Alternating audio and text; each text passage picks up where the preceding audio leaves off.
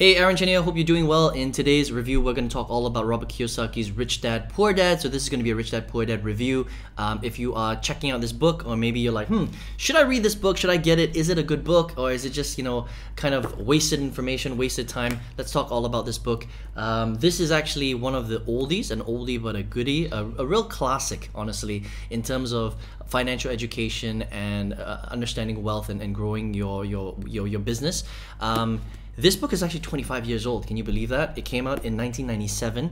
I read it when it first came out. I was 15 at the time, so I'm actually 40 years old now, right? So 25 years ago today, crazy stuff, was introduced to this book by my sister, and it changed my life. It's really interesting because a lot of the stuff that I read in this book when I was 15, I didn't even realize, but I guess subliminal messaging and, once you read something like this, you kind of go down that direction, and I actually implemented a lot of stuff that Robert teaches. So let's talk about it in more detail today.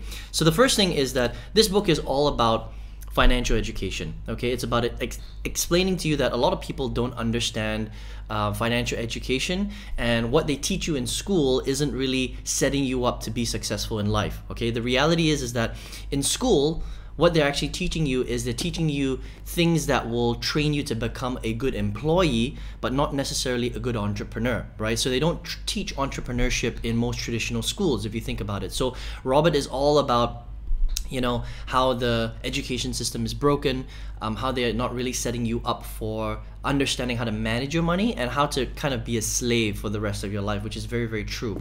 So it's about his two dads. He's got a rich dad and he's got a poor dad. His poor dad is his real dad. His rich dad is his father's friend, okay? And his rich, what he calls his rich dad is the guy who basically gives him all this advice on how to understand money, how to control his own money, how to pay as little taxes as possible, and how to generate as much revenue and profit in his life as possible. So it's all about teaching him how to transition from an employee mindset to a entrepreneurial mindset where you can start a business, become a business owner, and then learn to create a lot more wealth for yourself. And then how do you take that wealth and then how do you invest it? Okay, so a couple of the strategies that he teaches in this book is, first of all, before you actually go out there and start a business, you do need to make as much money as you can to have some capital to get started up, right?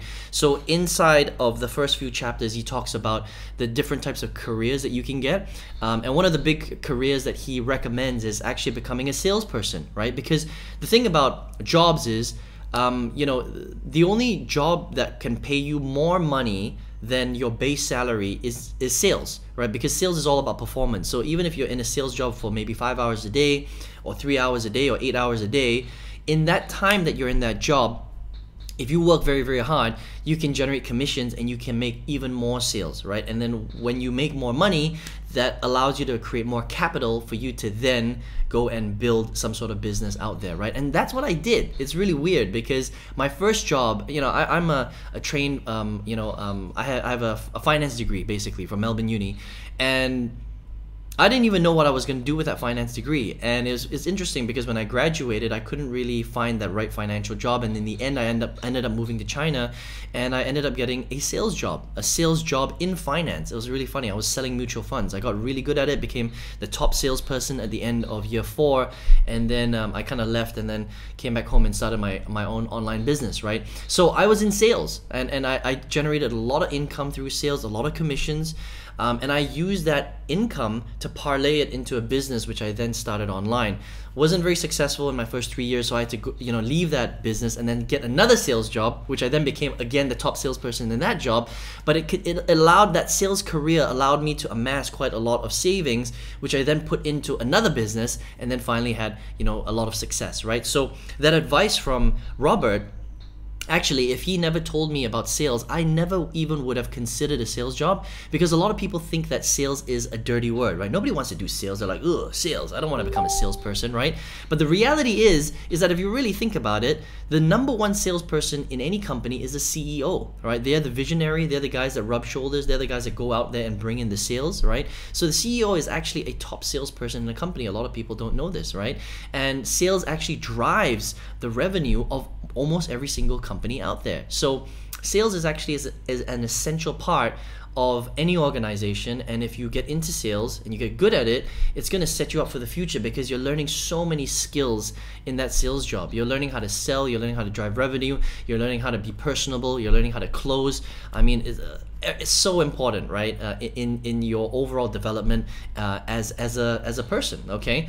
Another thing that he teaches is all about creating leverage and understanding that you need to be able to let money work for itself instead of you working for that money, right? Because if you're always putting your time into working for money like a normal job and that salary, then you're never going to grow beyond that salary, which is a problem because most people nowadays, when they work a full-time job, there's not enough money for the month. You know what I mean? They run out of money before the month finishes, and that's why so many people are in debt. So that's also something he talks about. He talks about credit cards and debt and how you need to save and how you need to invest. And so, all this stuff sounds really simple, but he breaks it down in a really, really good way and in a really interesting way where he compares notes from his rich dad and his real father, who's the poor dad, and it just becomes such an interesting journey. And he kind of takes you through exactly how you need to set yourself up in order for you to have the most success, right? Now, in the end, the book is really all about starting a business, about how corporations pay the least amount of tax and how individuals like you and me, people that work normal full-time jobs, I don't do that anymore because I don't work a full-time job anymore, but when I did, we pay the most tax, okay? Because you're paying employee tax, and you're making the least amount of money. So we're paying the most amount of taxes, but we're making the least amount of money, and you're just put in a very, very bad position that way. It's very difficult to save, it's very difficult to excel, and it's very difficult to grow beyond your means, unfortunately, right? You can't really create leverage when you're making the same amount of money on a salary, no matter how much work you put in, okay? So this book changed my life. I mean, basically it's a personal financial education book. I highly recommend. Everybody needs to read this book. And even though this book is 25 years old, crazy, right? At the time of recording this video, I actually bought the updated version. So updated version, I think I bought this about 3 or 4 years ago. This version is about 5 years old. But it's so good. It's such a good book, and this is why this book continues to rank so high on a lot of people's, must read book lists, right? Because he makes the journey fun. He tells a story about his rich dad and poor dad, and at the same time he's educating you about personal finance. I mean, this book should be part of, I think, university and school curriculums because it's just an essential part of learning how to grow your wealth. So I think this is a great book. Robert is awesome. He still teaches today. He's got a lot of good stuff going on. He's got his game for kids, and he's got a lot of other books. But I still think that this is his ultimate work of art. So if you haven't read Rich Dad Poor Dad, I highly recommend that you get it. I mean, it's not expensive. Just go to your nearest bookstore, go to Amazon, pick up a copy. I think this book is awesome. It changed my life, and I've implemented a lot of stuff that Robert has taught, and that's how I became a self-made millionaire. So highly recommend that you check out this book, and that's my review of Rich Dad Poor Dad. And if you are here and you're still on this video, you got to the end and you're like, Aaron, what can I do? What else can I do besides reading Robert's Rich Dad Poor Dad to help myself get out of debt or create more income, maybe even start a business if that's where your head's at right now? And I highly recommend that you do start thinking like that. I want to take it one step further and tell you that if you do decide to start a business, don't start a traditional business, right? This book is pretty old in the sense that, again, it came out in 1997.